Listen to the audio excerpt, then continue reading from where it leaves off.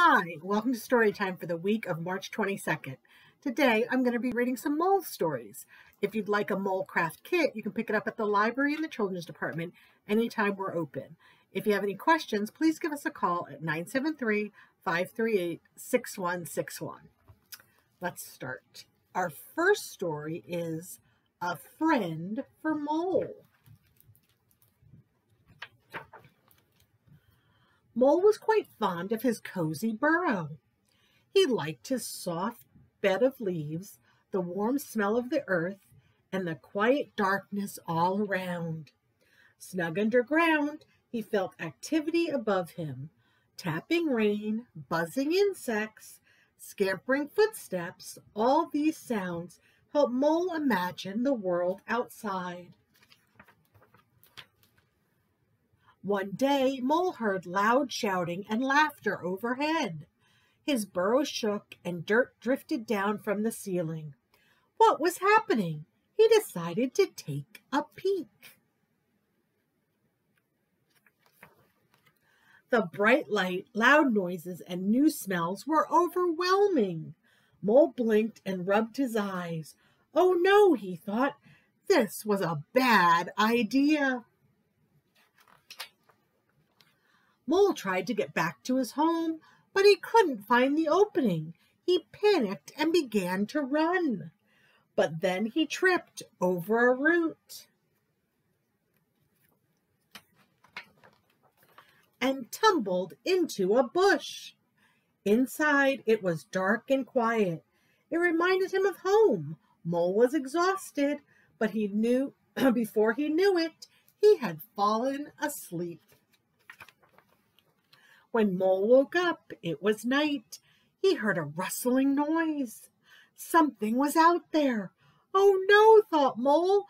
Please don't let that something be scary.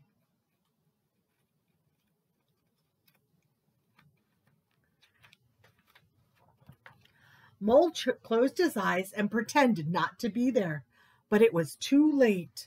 Are you afraid of the dark too? A voice whimpered. What? Mole blinked. No, he whispered. I'm afraid of the light. Mole felt bolder. Who are you? He asked.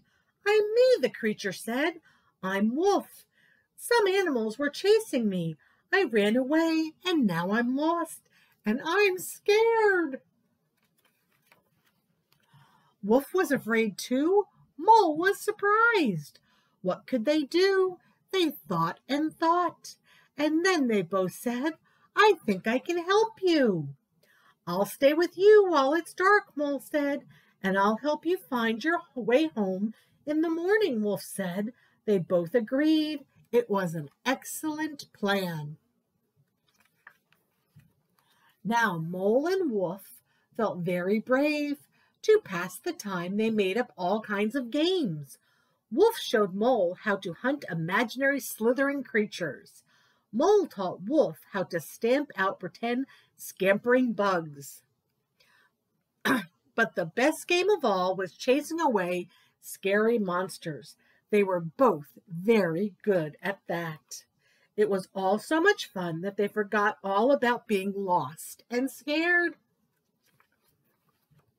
The sun rose over the horizon, and suddenly Mole thought about home.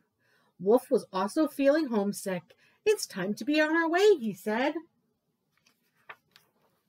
Together they searched for Mole's burrow and Wolf's den. Wolf used his big tail to shade Mole's eyes from the bright sun. His soft fur was tickly. Mole giggled.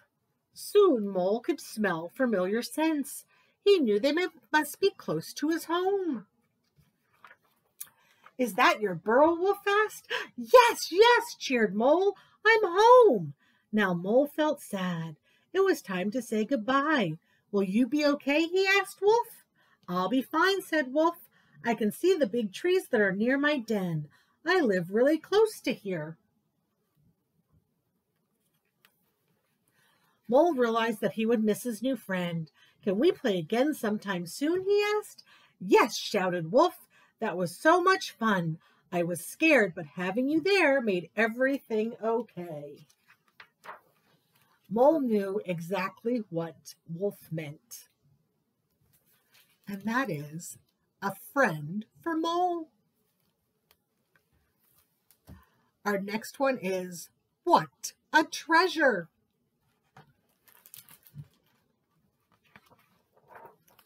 The day Mole got his new shovel, he started to dig for treasure. Good luck, said his father. Have fun, said his mother. I bet you won't find any treasures worth keeping, said his brother. Mole dug. He dug until he found a twig. Bird flew down. Oh, what a treasure, he chirped. Just what I need for a sturdy nest. Why don't you keep it, said Mole, and he began to dig some more. Mole dug and dug. He dug until he found a shell. Snail crept over. Oh, what a treasure, she exclaimed. It's just what I need for a cozy house. Why don't you keep it, said Mole, and he began to dig some more. Mole dug and dug and dug until he found an acorn. Squirrel scampered near. Oh, what a treasure, he chattered. It's just what I needed for a delicious dinner. Why don't you keep it, said Mole, and he began to dig some more. Mole dug and dug and dug and dug. He dug until he found another hole.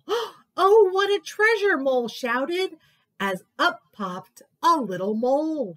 You are just what I need and want. A friend.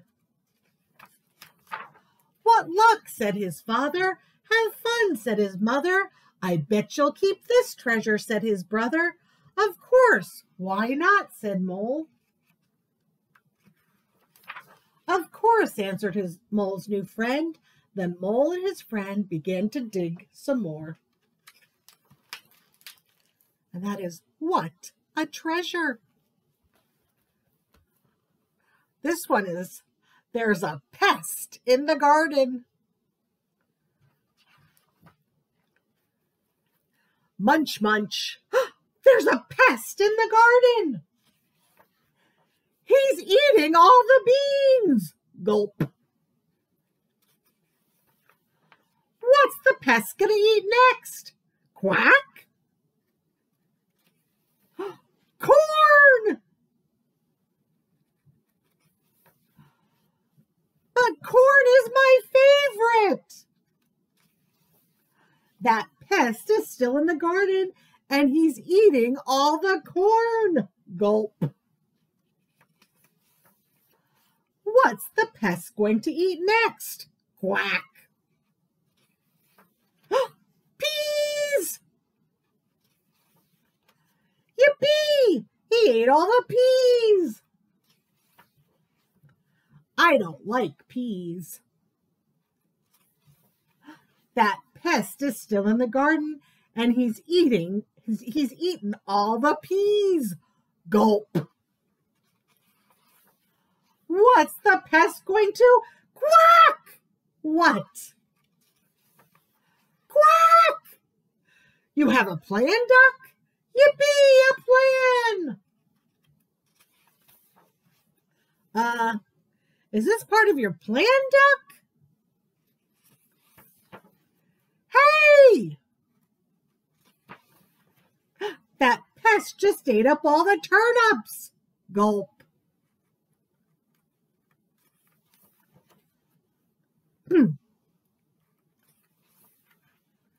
So we'll plant a new garden. We know what we need now. A fence to keep the pests out. Uh-oh. There's Duck and the pest. And that is, there's a pest in the garden. Okay, we're going to make our mole today. And here's our mole. He's popping out of the ground to say hello to you. Okay, in our craft kit, you're going to get the mound of dirt,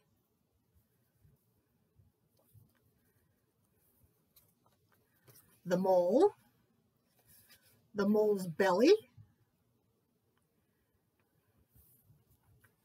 his googly eye, and then you also have a nose and 2 of his paws. And then if you glue it down on the green piece of paper that you're also given, you get a friendly mole popping out of his burrow to say hello. Enjoy making your mole. Have a good day. Bye-bye for now.